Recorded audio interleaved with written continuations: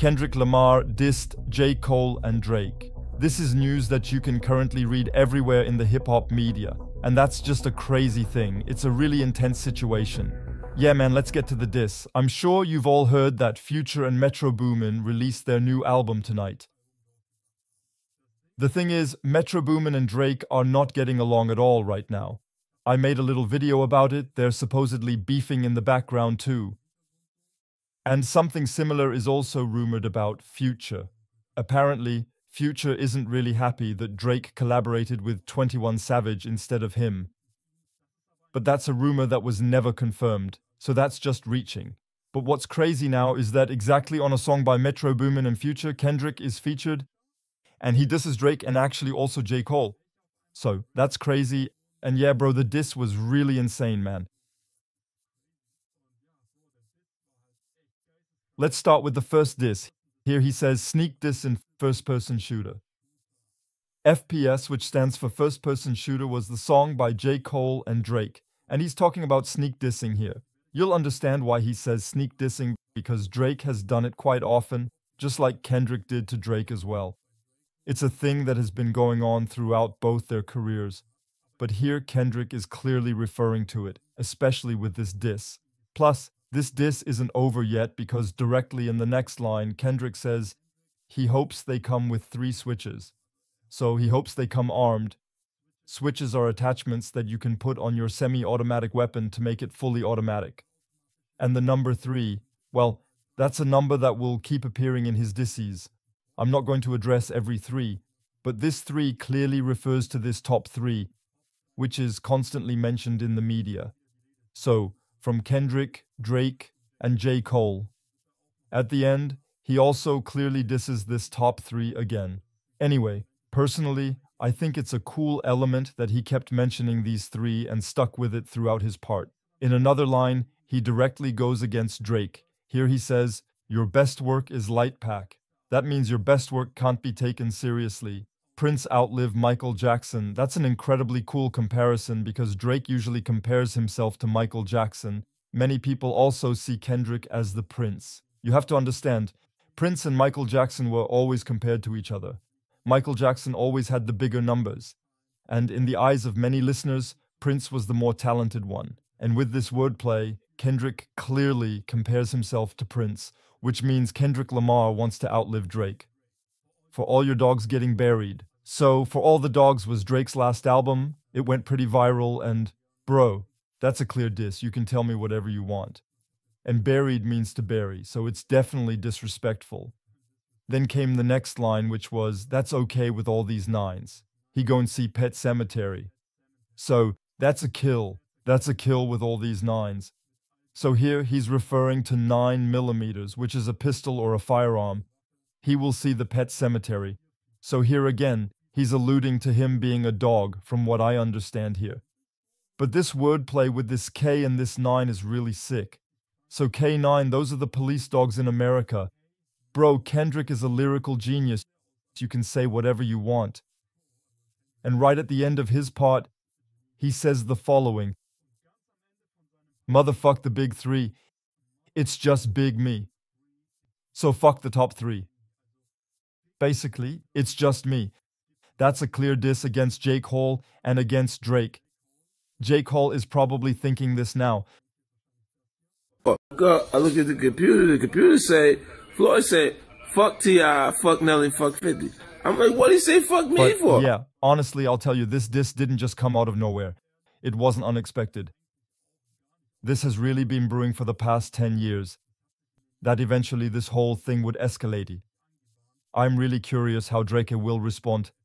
How J. Cole will respond. The internet is going crazy anyway. So, Big Sean has now also dropped a diss against Kendrick out of nowhere.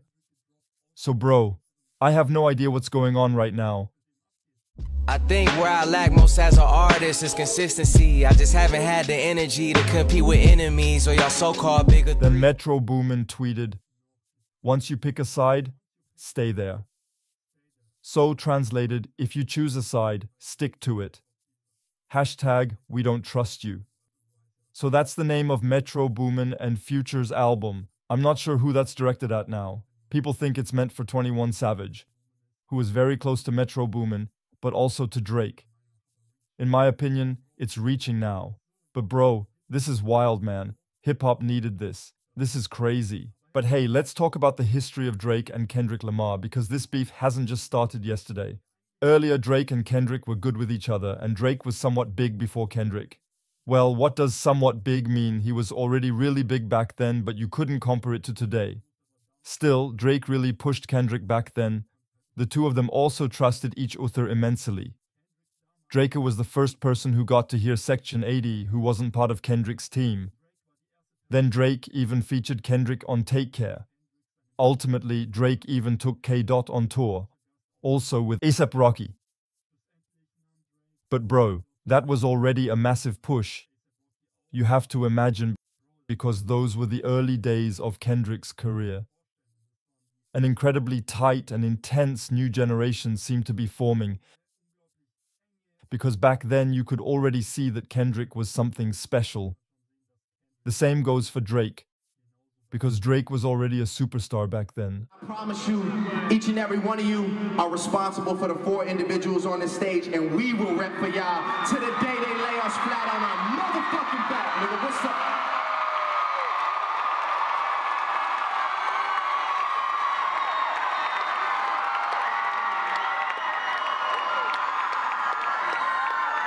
Like I said, this is my brother A$AP Rocky. This is my brother Kendrick Lamar.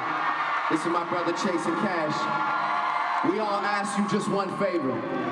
Y'all keep working on being the beautiful people that you are, and we're gonna keep giving you this music that you love so much. Then both were also heard on the song Problems by A$AP Rocky. That was a crazy song, but that was their last song together. Unfortunately, because then there was a break.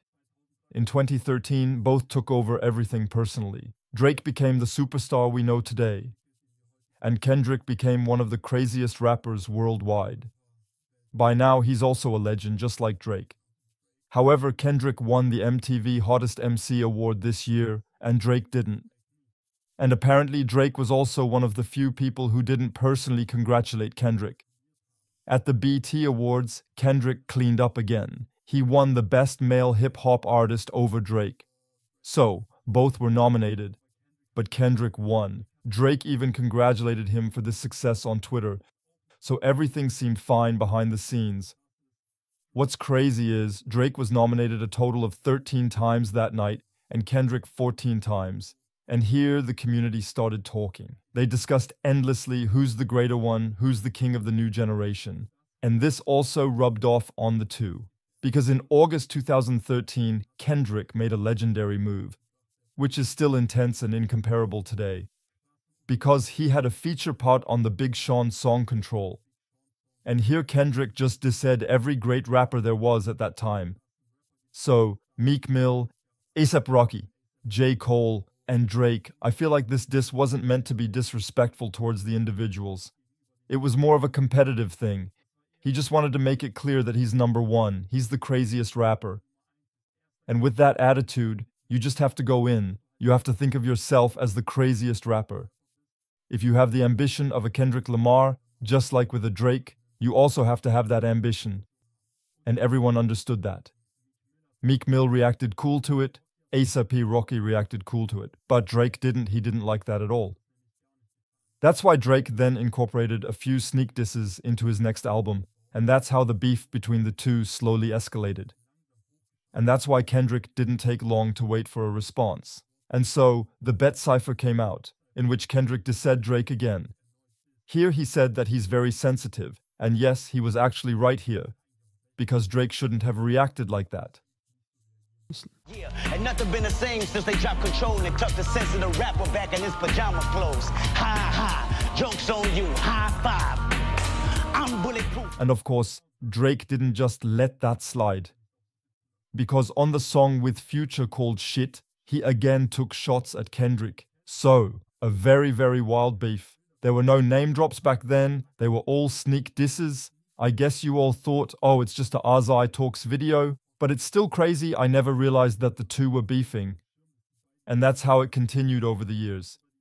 There were sneak disses again and again. But it must be said that Drake actually wanted peace. I always keep my ear out for the hardest shit. I have a lot of respect. I have a lot of respect for, you know, the other two guys that I'm constantly, you know, up against, which is like Cole and Kendrick.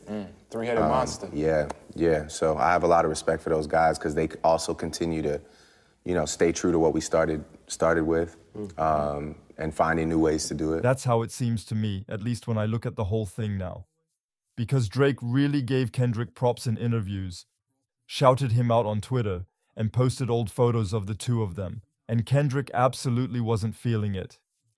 He wanted to make it clear that he's number one and doesn't like Drake.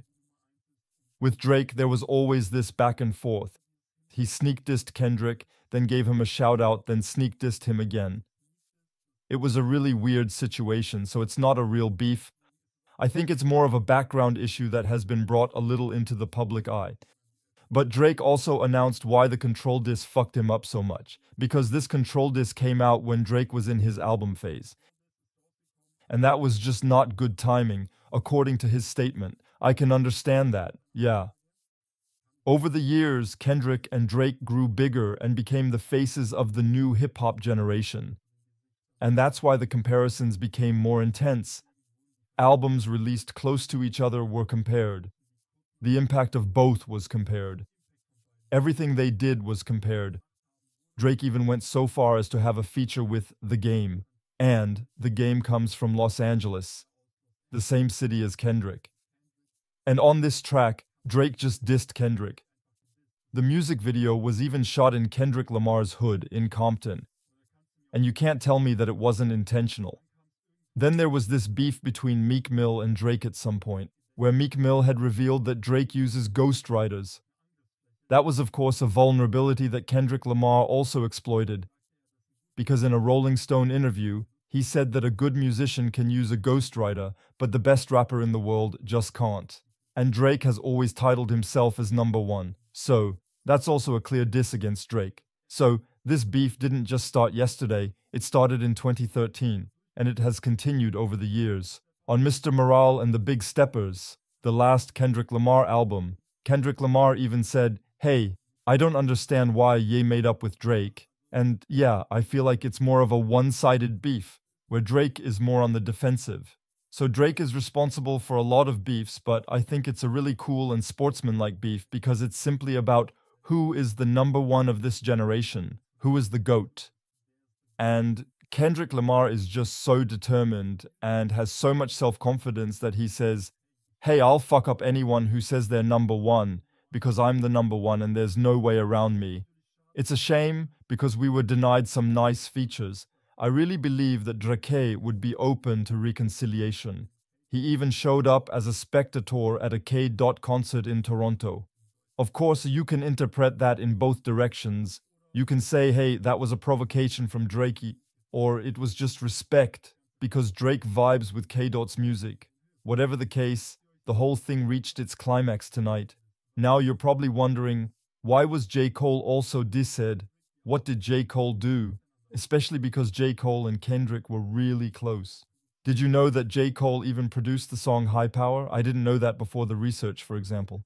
So that's intense. In the hip-hop community, there was always this desire for a collaboration between Kendrick and J. Cole, like a proper collab album. And that, even though J. Cole was also dissed in the Control diss.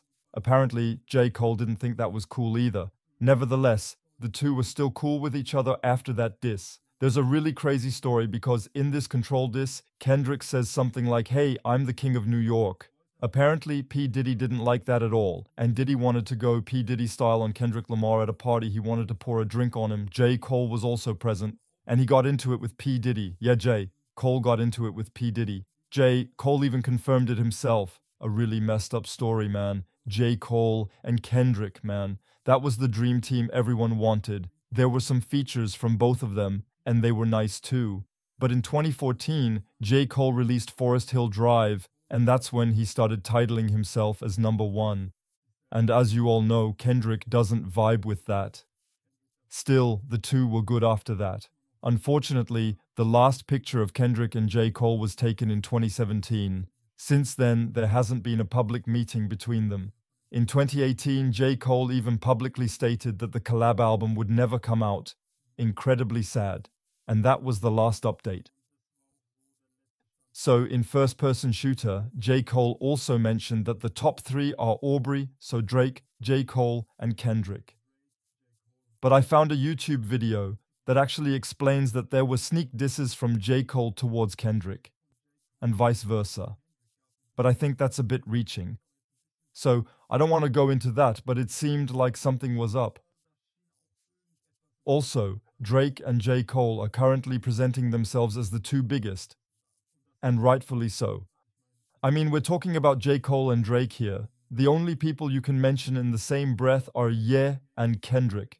And since the 2 have recorded some songs together during their USA tours, which have gone crazy viral, I can imagine that Kendrick thought, hey, I have to speak up now, I have to address all these sneak disses, and I have to make it clear again that I'm number 1. And for that reason, it wasn't a surprise to me that this diss came out. Yeah, folks, I honestly think it's cool that Kendrick did that. I'm really curious how Drake and J. Cole will respond. Hip-hop needed something like this. We need a little action, especially on this scale. This really gives off Nas, Jay-Z vibes. Man, that's intense. I'm hyped for the coming weeks because I'm sure Drake will respond. So, folks, let me know what you think about this beef. What do you think of the diss? Let me know in the comments. Leave a rating. See you. Until next time, ciao.